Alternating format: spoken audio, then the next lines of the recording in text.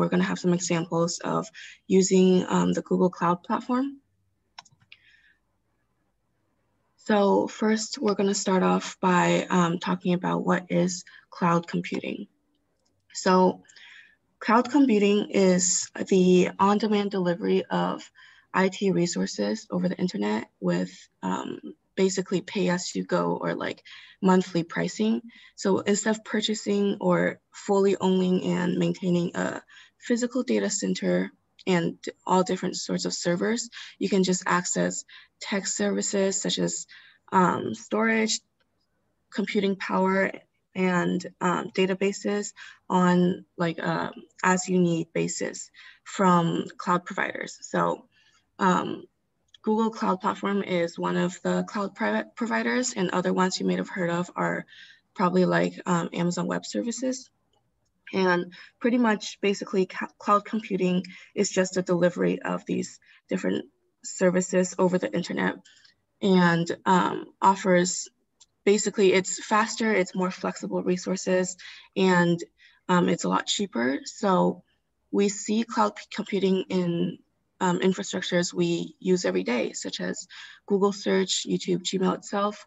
In these cases, Google just uses its own cloud computing platform to host these sites. And like I said, the delivery of on-demand different sort of services over the internet includes analytics, storage, and databases. So why would business want to use these, and who uses this? And go back to the previous slide. My bad. I'm just adding on to it, yeah. So the reason businesses want to use cloud computing over, I guess, traditional computing and hardware software methods is that it lowers your operation costs by a lot, and your infrastructure can run more efficiently since you're just paying it for as you use the service, and you can easily scale as your business gets bigger or smaller, and you can pay for services as you see fit. In general, organizations of every sort of industry, every type, every size are using cloud for a wide variety of use cases. So there's so much more to what's listed on the slide here. Like there's data backup, there's data recovery, email, virtual desktops, software development, beta testing, and so many more. Like some examples are that healthcare companies, they use cloud to develop more personalized treatments for patients. Financial services or finance companies are using cloud to basically power real-time fraud detection and scam prevention. And then other industries like game makers, they use the cloud to deliver online games to players from around the world. So one thing I like to say is that it's not exactly cloud computing. It's not exactly something we're gonna use in, say, a classroom setting.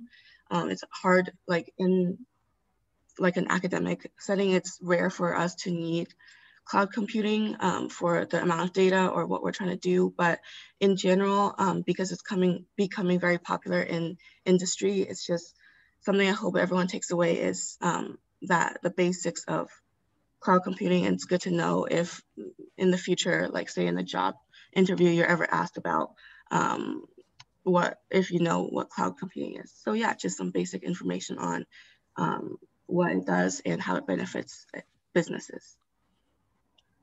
Next slide. So I'm going to talk a little bit about the other benefits of cloud computing. First of all, main thing would be cost. Basically, cloud computing eliminates capital expense of buying individual hardware and software and setting them up and then running them on site. So for example, like a data center, you would have to buy racks of like servers and around the clock electricity for power. And you also need to hire more people like IT experts for managing all the infrastructure. So that sort of cost can add up fast, especially if you if you're a company that deals with a lot of data. The benefit of cloud computing is that it basically takes away that expense of purchasing everything and then finding people to manage it. You only pay for IT basically as you consume it. And in general, the expenses are lower than if you would do it yourself and pay for everything individually.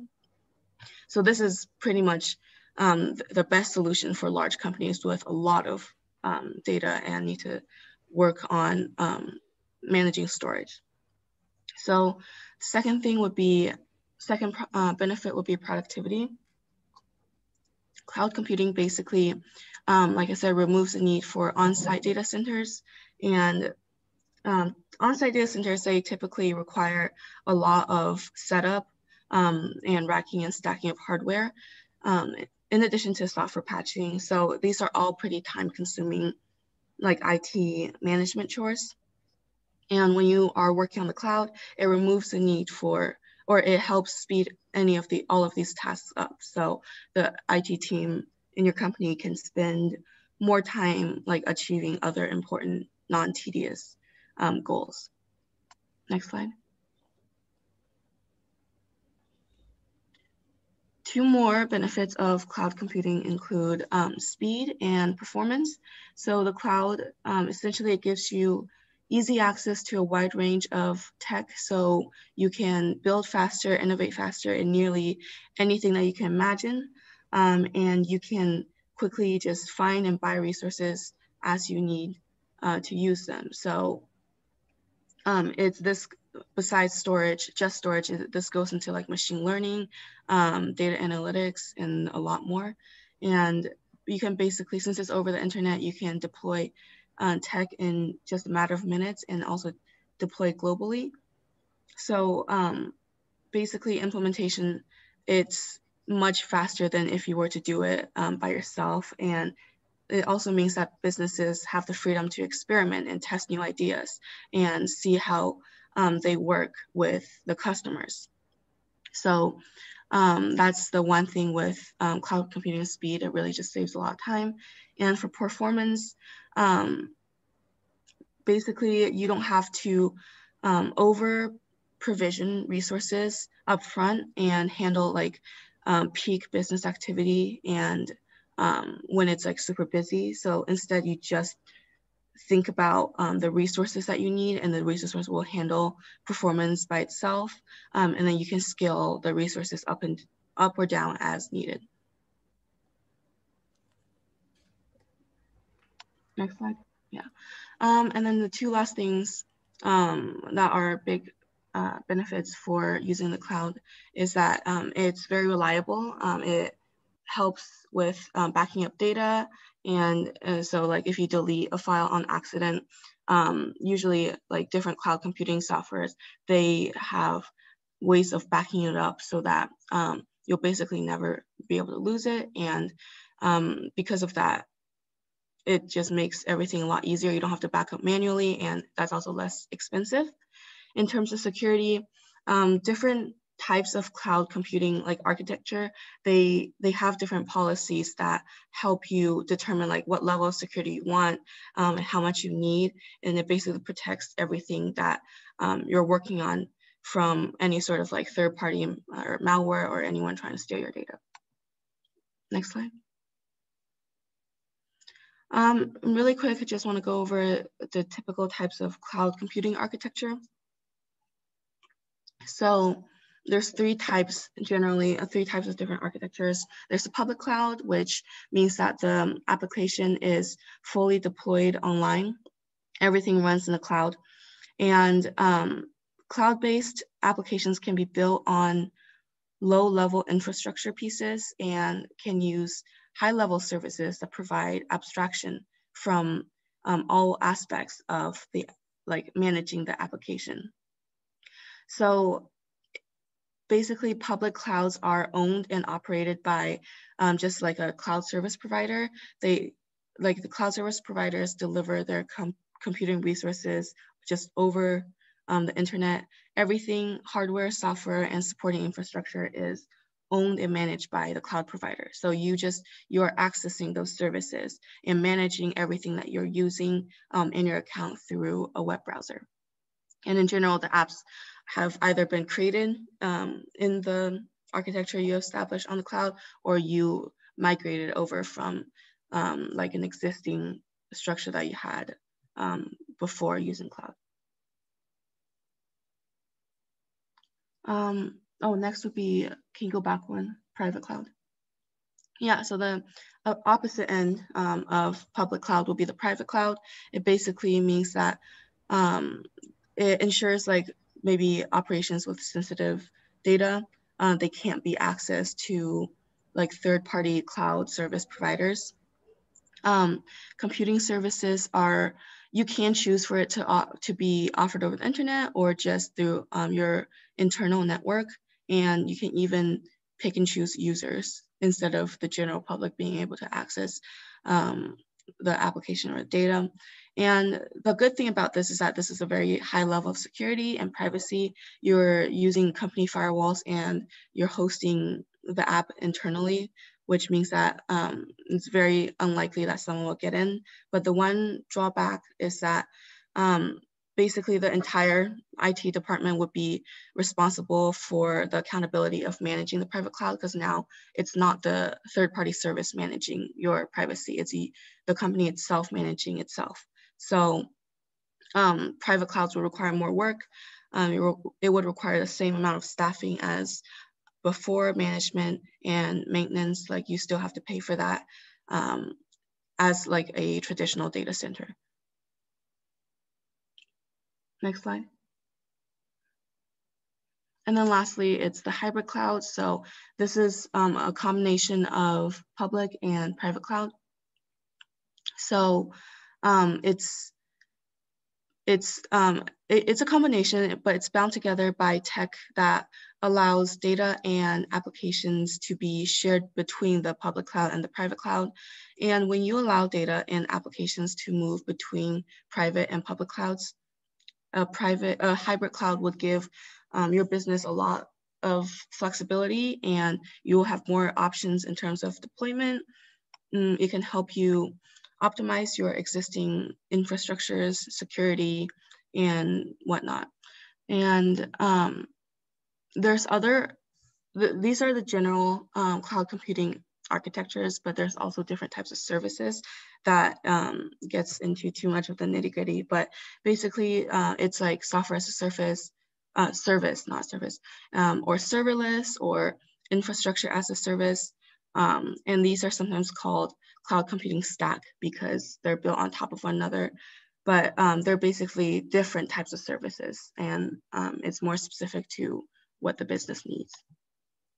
Next slide. So we have, we're going to talk about the different uses really quick of cloud computing. So these are just some examples of how cloud computing can be used. It's not everything that it does, but this is these are some pretty powerful ways that cloud computing can be used. And you're probably using cloud computing in your daily life, even if you don't realize it. Like if you use an online service like Gmail to send email or edit documents or stream movies or stream music, it's most likely that that service is operated using cloud computing. So here are the examples.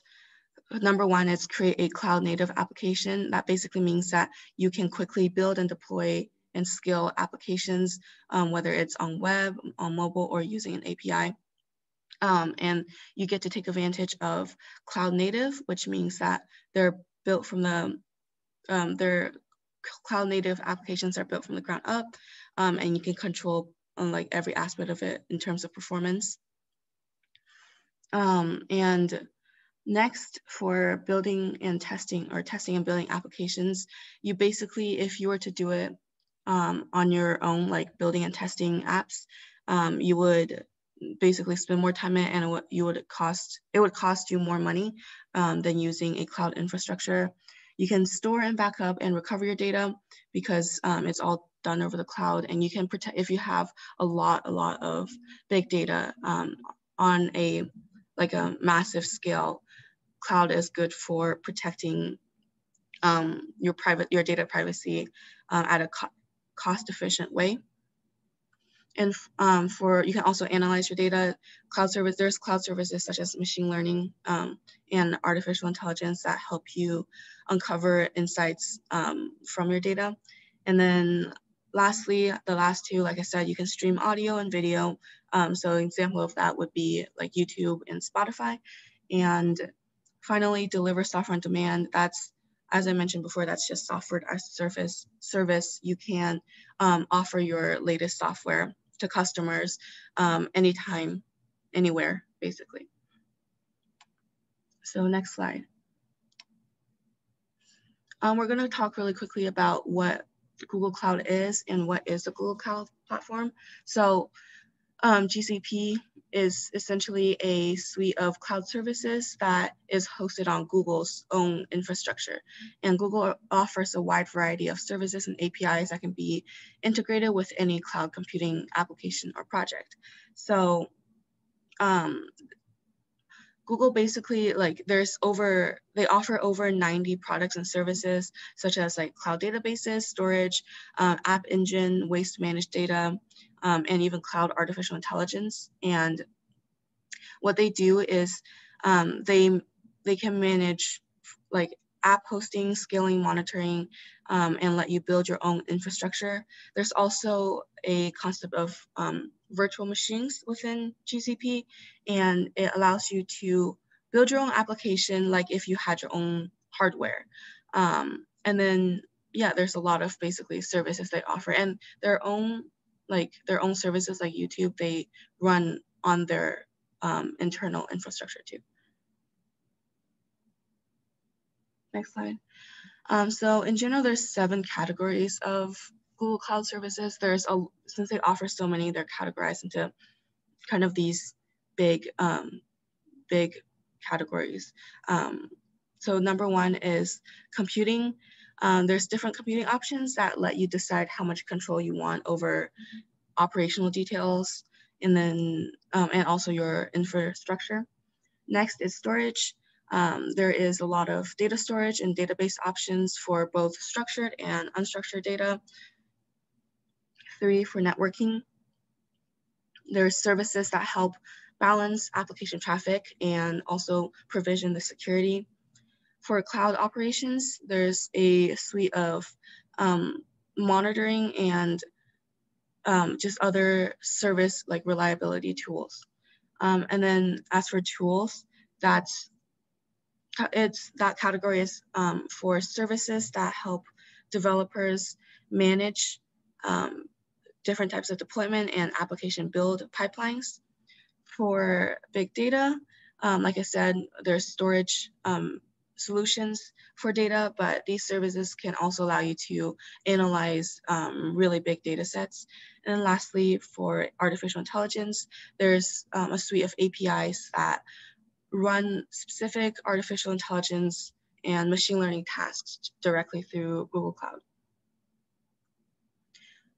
Next slide. So Google Cloud APIs, that was the last thing that I talked about on the categories of Google Cloud services. And Google Cloud APIs are a huge part of Google Cloud. So just like the amount of services that they offer, there's more than 200 APIs, and they cover a broad range of industries, like from business administration to engineering and machine learning. And you can easily integrate all of these APIs with Google Cloud projects and applications. APIs stand for Application Programming Interface, by the way. So basically, these are interfaces that you can call directly or via your client libraries when you're using the cloud terminal. And most cloud APIs provide you with detailed information on your project's use of that API. So it also gives you basically data on how well it's performing, how well the API is performing, and you can find problems really quickly using these services. Next slide. So these are just, this is a screenshot directly from GCP where they list out all of their different APIs. So these are just some examples of their machine learning APIs as well as Google's own APIs. So really quick, you can see that there's the third one in machine learning, that's Cloud Natural Language API. So it basically helps you with NLP. It's an API that helps you with processing language. And then for the first one, it's Dialogflow, which means that you can build chatbots with it, and it helps with any sort of conversational interface that you're trying to build. In the middle, that's Cloud Vision API, and that is used for analyzing images. So if you have a lot of image data, that's the API that can help you maybe classify them or label them. And yeah, next slide. So it's hard to do a live demonstration over webinar, but we're basically going to walk through like a simulation of what it would be like to deploy on Google Cloud. Yep. Mike, do you want to add anything? Yep, I will take this section if you would like. So did everyone get my message in the chat about claiming your Google Cloud credits? We're just going to take a moment to have everybody claim their Google Cloud credits so they can follow along. Thanks, Brittnie, for the first part, by the way. And yep, if everybody could take a moment to claim their credits and make sure that your credits are indeed redeemed onto your Google Cloud Platform account. I'm going to share my screen, and Anesh, can you enable multiple screen share? Sure, let me find that out. Yep. I'm on.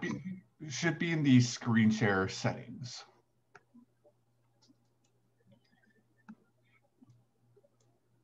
Okay, it should be there.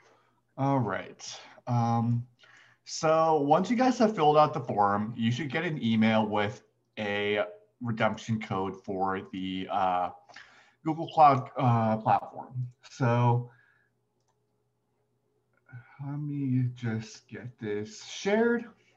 Harsh, I'll have you reshare the slides in a moment, but when you guys redeem the link, you should be able to see the promotional credits on here. And you should be able to have a billing account that is connected to your Google Cloud Platform account. So you should be able to have the stuff in your billing account, like I said, the, let's see, the promotional credits here. And then I'll ask everyone to navigate back to here and make sure that you can see something like this. And what I'm going to do is ask everyone to start a new project. It can be called Hack PSU. It can be called anything. And set the billing account to the one that you just redeemed. Now, I seem to have 3 duplicates, but just set it to the one that's named Google Cloud Platform Trial Billing Account. And click Create. Now, it doesn't seem like we can share 2 screens at once. So going forward, we're going to have to share the slides. So you won't be able to see me actually going through the deploying the Node.js application. But I will be walking through alongside you guys. And if you guys have any questions at all, please drop them in the chat, and Dana or I will get to you guys and try and help out. Michael, can you share real quickly how to make a new project? Okay, to make a new project, what you do is you click up here and then you click New Project in the top right corner. Some of you might not see this screen, in which case you'll just look for a button on the dashboard named New Project and then create a new project from there. Harsh, if you can reshare the slides, we can get going with the Node.js deployment. Yep. Cool. All right. Yeah. Okay. Cool. Brittnie, do you want to take this part or should I? I can do it.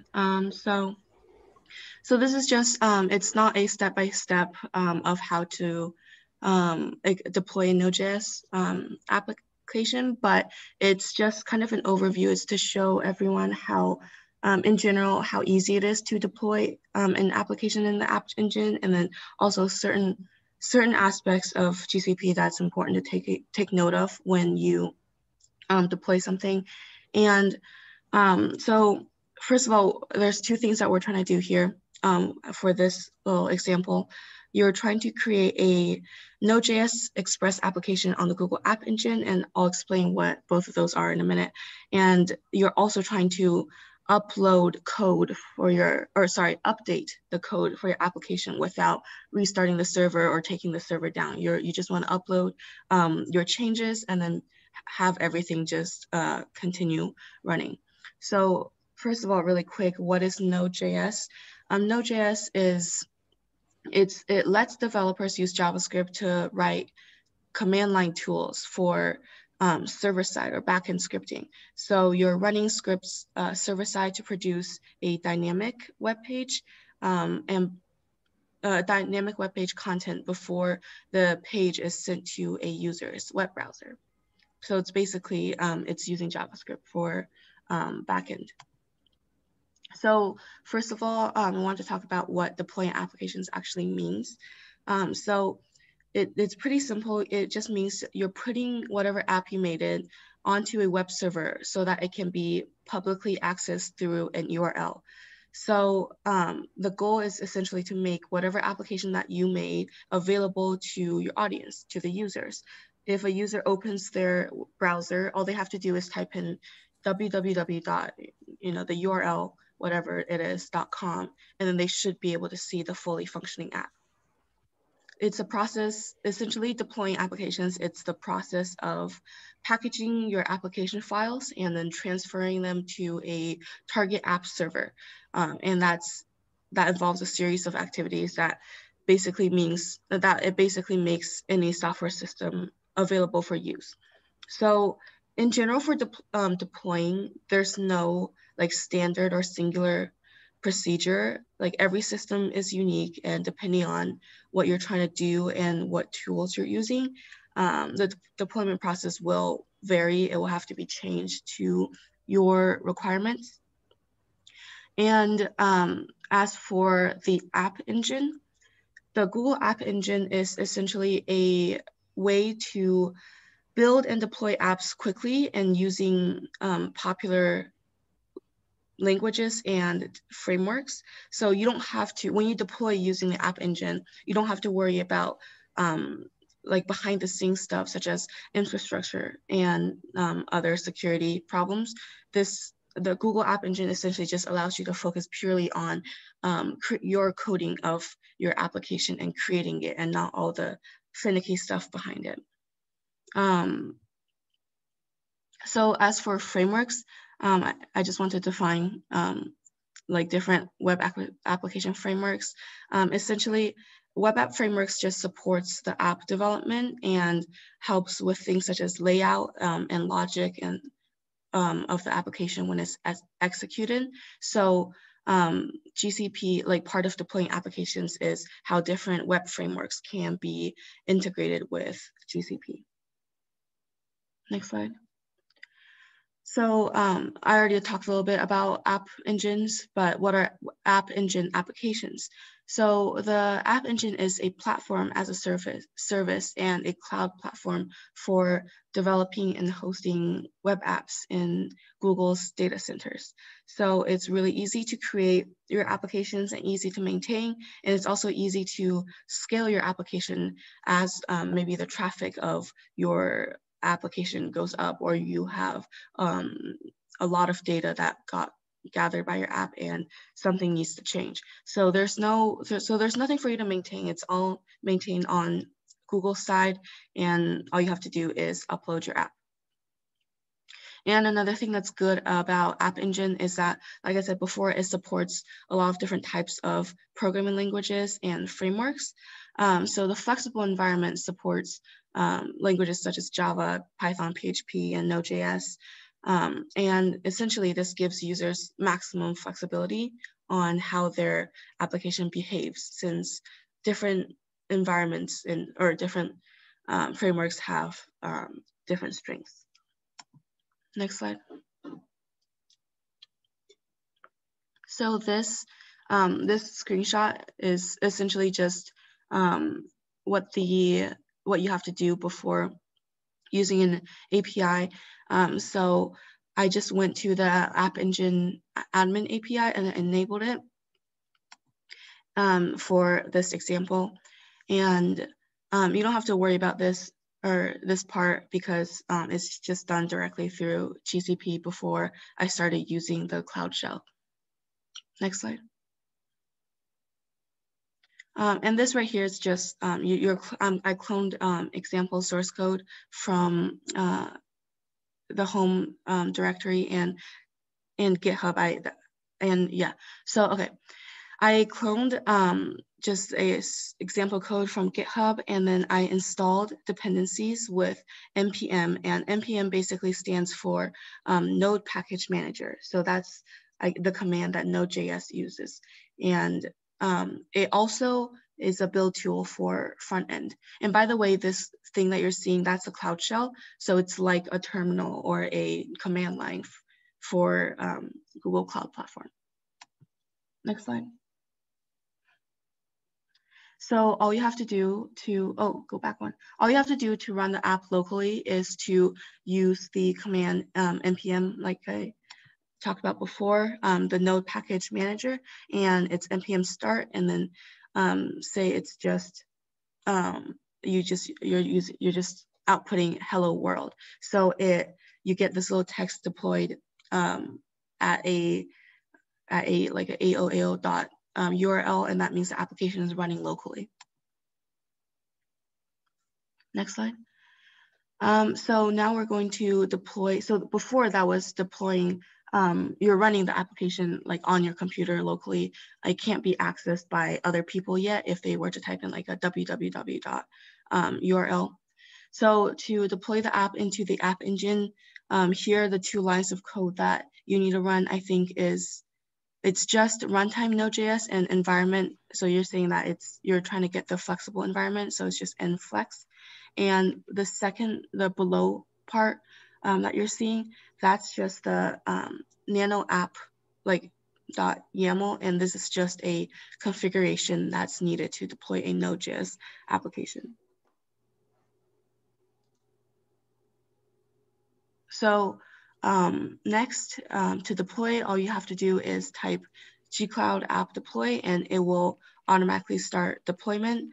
And it may take several minutes. As you can see on the second screenshot, it's doing everything on its own.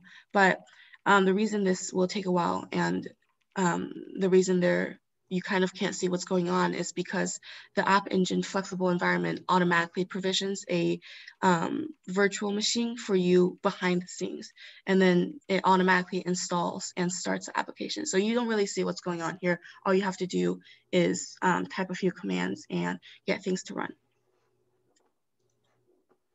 Next slide. And here, what you can see is that you can now basically view your web application in a browser with a URL. So all this did essentially is to quickly deploy a application where everyone, as long as they have the URL, can access it. And you've set up basically a simple Node.js application and deployed your application onto the App Engine. Next slide. In this part, it's just to show another good thing about the App Engine. It's when you need to update your application. So with that line of code, which is npm install, essentially what I was trying to do here, or what's happening on screen, is that when you're trying to update the app, you can get a UUID, and the UID stands for Universally Unique Identifier. So you're getting a new identifier every time someone visits your page. So this is useful if you're, say, using it as a database key, because everything's unique and you're trying to track the traffic that comes onto your site and uses your application. So now you see in the second screenshot that the app itself updated without taking the entire server down. And you have the new like ID, that string of random numbers and letters is just the ID of yourself accessing the application. But yeah, you've updated your Node.js application without any downtime. And essentially, this is just to show how easy it is to deploy apps on the cloud and to also update them. And it shows that you don't have to do much of the work on the behind the scenes, like the backend part. GCP does everything for you. All you have to do is deploy. Next slide. Harsh, if you want to talk about your project with Firebase, but this is essentially just a simulation of a project that uses Firebase. So, hey guys, I'm Harsh and I'm the tech lead at DSC. So I'll be talking about Firebase and how it exactly helps in web deployment. So Firebase is basically a platform that's designed by Google for actually deploying web apps and mobile applications onto the global servers. So it is a very powerful tool as to, it allows us to track how your website's being viewed, how your apps are actually being used by people and stuff like that. So it's a very powerful tool when it comes to front-end web development. So definitely it's worth learning someday. So this is how generally an active deployed.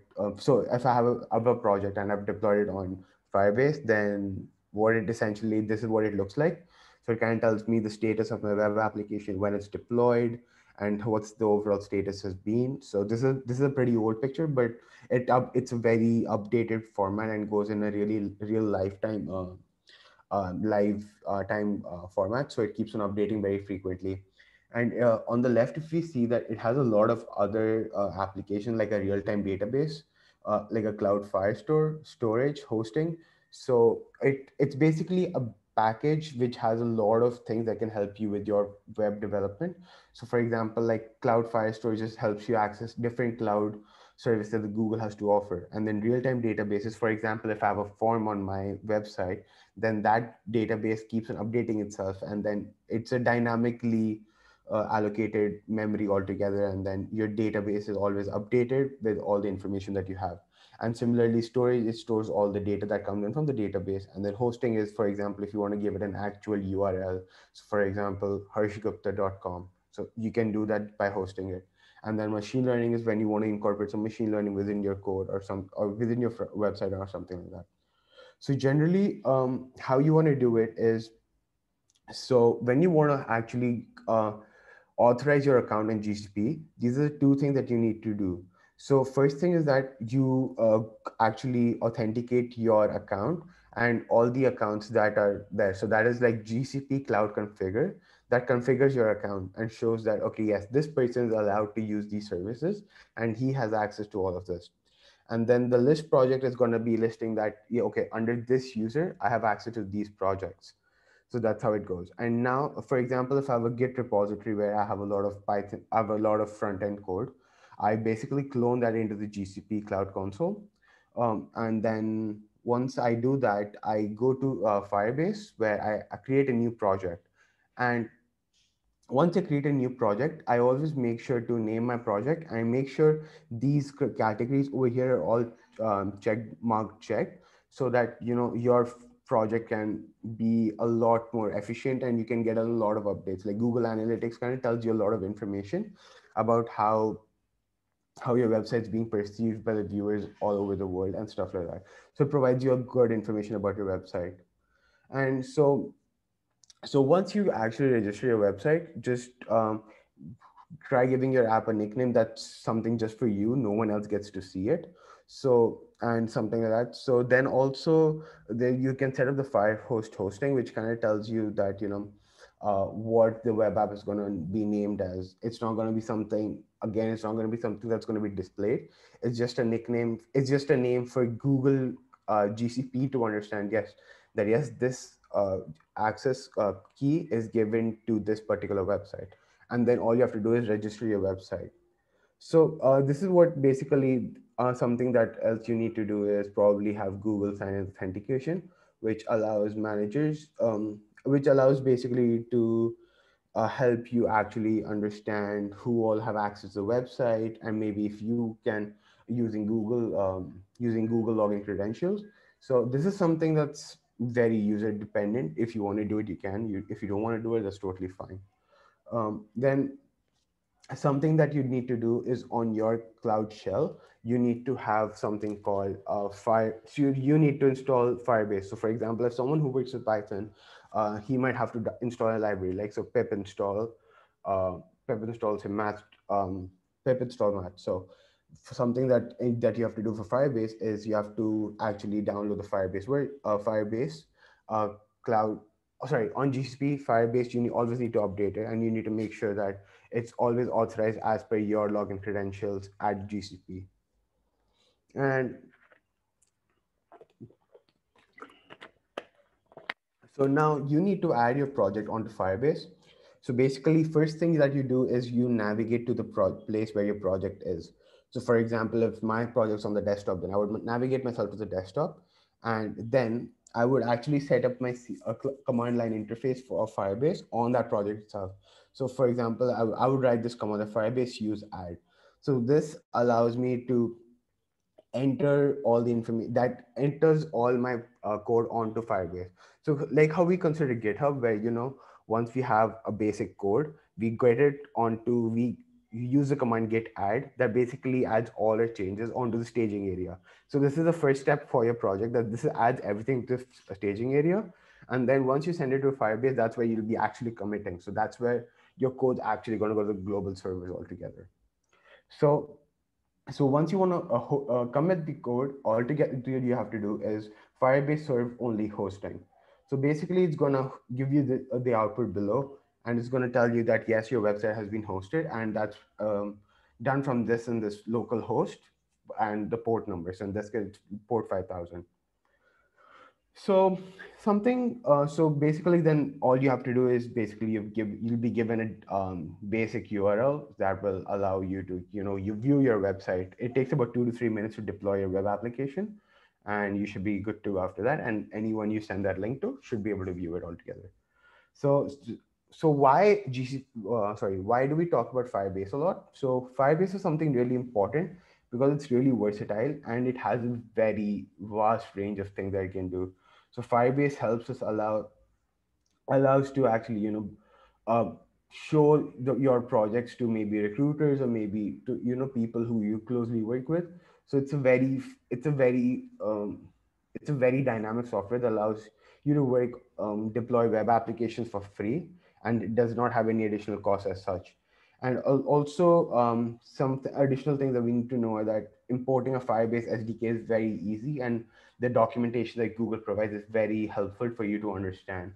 And also setting up a user sign-in allows us to track your users, track the activity on the website and how people have been interacting with it. So that's a really powerful tool. It helps you to have a messaging system using Firestore, and allows us to read and synchronize messages and images, and also allows us to handle notifications. So at the end of the day, when you actually, it's a web application that you see over here, that's the final product, and that has a lot of spoken value, that has a lot of commands you can mention in here. So basically the link that you see here is something that your username is going to be, and it's going to generate an automatic URL that's going to be for the public to see. So this is something that I have worked on, which is a coronavirus tracker, which I worked on it in June. And kind of what it did is I coded this in React, which is a JavaScript web framework. And this is again deployed using Firebase. So as you see here, the link over here, so it shows it's a Firebase app, and COVID-19 tracker FE8518, which is another unique code that's given to the website as per the name that I had given. So again, so as you can see, Firebase is a really critical tool in modern web development, and it's really easy and fun to play around with. So, yeah.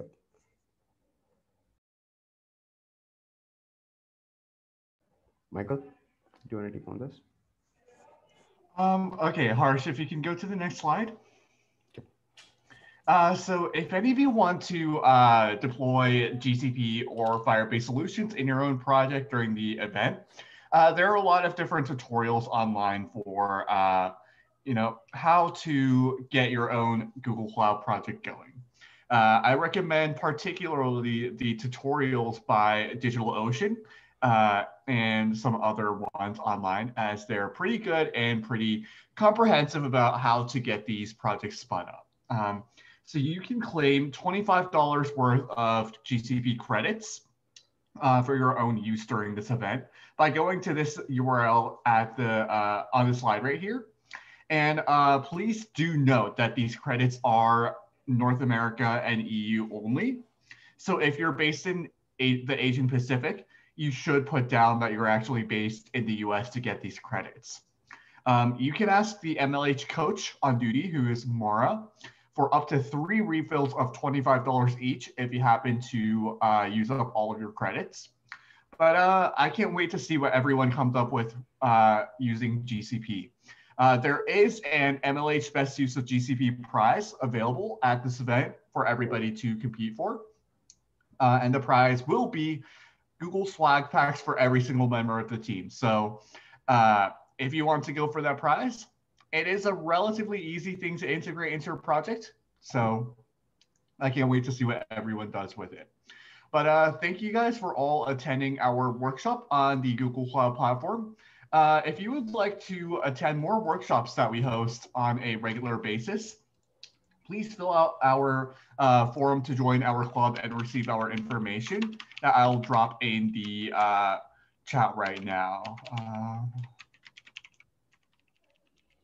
Also, if anyone has any questions, feel free to ask us. Please don't hesitate at all. Mm-hmm.